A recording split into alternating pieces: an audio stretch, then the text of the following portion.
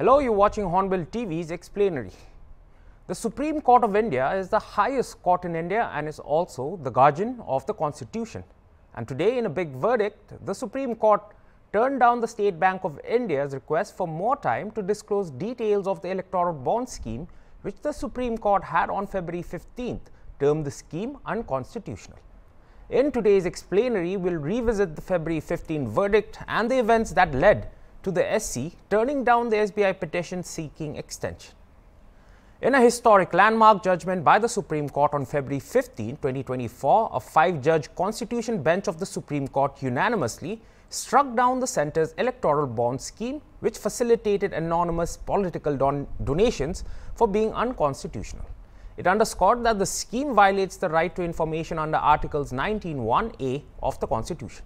The court also struck down the amendments made to the Income Tax Act and the Representation of People Act, which enabled such anonymous political contributions. The Supreme Court then directed the State Bank of India and ordered it to immediately stop the issuance of any further electoral bonds and furnish details of such bonds purchased by political parties since April 12, 2019 to the ECI by March 6th. Such details must include the dates of purchase of each bond, the name of the purchaser of the bond, and the denomination of the bond purchased. The ECI then would subsequently publish all such information shared by the SBI on its official website by 13th March 2024.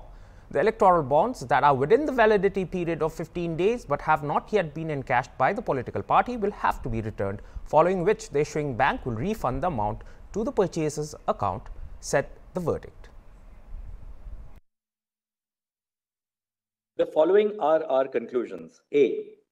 The electoral bond scheme, the proviso to section 29C(1) of the Representation of the People Act 1951, as amended by section 137 of the Finance Act 2017, section 182(3) of the Companies Act, as amended by section 154 of the Finance Act 2017, and section 13(a)(b), as amended by section 11 of the Finance Act 2017, are violative of Article 19(1)(a) and unconstitutional.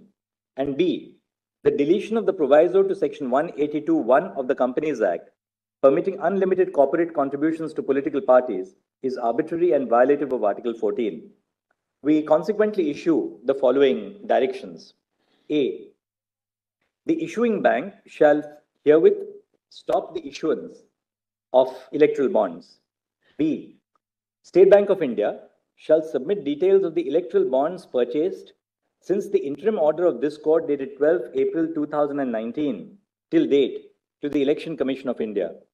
The details shall include the date of purchase of each electoral bond, the name of the purchaser of the bond, and the denomination of the electoral bond purchased. C. State Bank of India shall submit the details of political parties which have received contributions through electoral bonds since the interim order of this court dated 12 April 2019 till date to the Election Commission of India. SBI must disclose details of each electoral bond encashed by political parties, which shall include the date of encashment and the denomination of the electoral bond. D. SBI shall submit the above information to the ECI within 3 weeks from the date of this judgment, that is by 6 March 2024. E. The ECI shall publish the information shared by the SBI on its official website within 1 week of the receipt of the information, that is by 13 March 2024. And F. Electoral bonds which are within the validity period of 15 days which have not been encashed by political parties yet shall be returned by the political party to the purchaser, depending on who is in possession of the bond, to the issuing bank. The issuing bank, upon the return of the valid bond, shall refund the amount to the purchaser's account. Now, after the verdict was given just 2 days before the deadline on March 4th, the SBI filed an application asking for time until June 30th to comply with the court's direction in its landmark judgment striking down the EBS, after which the SC decided to hear the petition. Against the petition filed by SBI, a separate plea was filed by non-profits organization Association for Democratic Reforms and CPIM, which sought contempt proceedings against the SBI, which was also heard by the top court. The petitioners alleged that the bank had deliberately disobeyed court order to file the details by March 6th. And in another blow to the SBI, a 5-judge Constitution bench headed by Chief Justice of India D.Y. Chandrachud and comprising Justices Sanjeev Khanna, B.R. Gawai, J.B. Pardiwala and Manoj Misra, which heard the matter, turned down the state-run lender's request to give an extension for submitting electoral bond data and asked it to furnish all details by tomorrow, that is March 12th. The court also warned that it will initiate contempt proceedings against the government-run bank if it does not provide the information by tomorrow.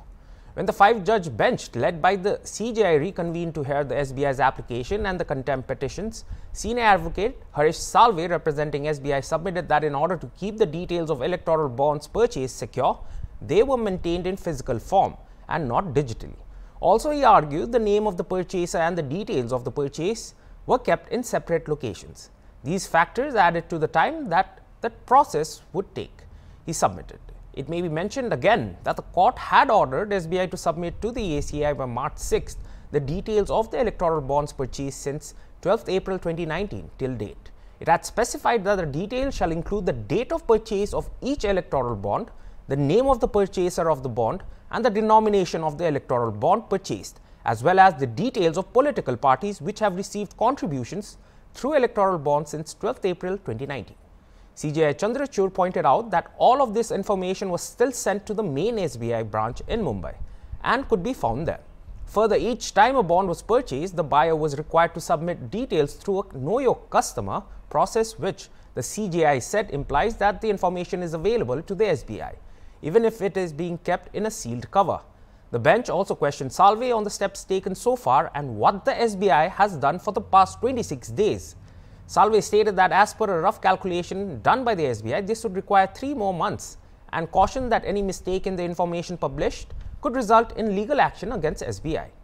Towards the end of the hearing, after the bench had repeatedly pointed out that SBI was not required to match the bonds purchased to those encashed by political parties, Salve conceded that the process could be completed in 3 weeks. The Communist Party of India Marxist and the Association for Democratic Reforms, ADR, which filed contempt petitions saying the SBI's request for an extension demonstrated willful disobedience of the court's direction in the February 15 judgment, striking down the EBS. The petitioners underlined the fact that SBI had chosen to wait until 2 days before the expiration of the SC's deadline to file its application.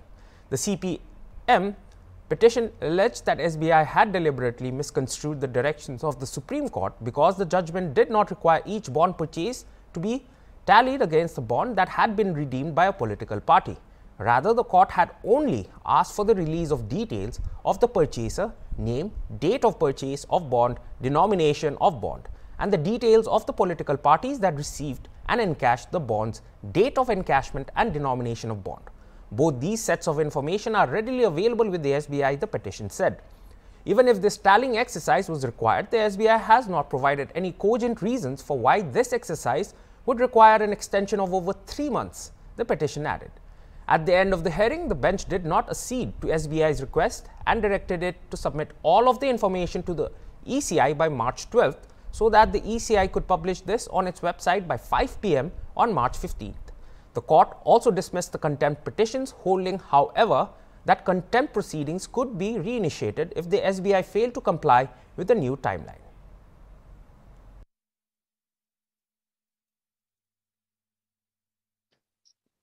In view of the above discussion, the miscellaneous application filed by SBI seeking an extension of time for the disclosure of details of the purchase and redemption of electoral bonds until 30 June 2024 is dismissed. Full stop. SBI is directed to disclose the details by the close of the business hours 12 March 2024. Full stop. As regards the ECI, we direct that ECI shall compile the information and publish the details in its official website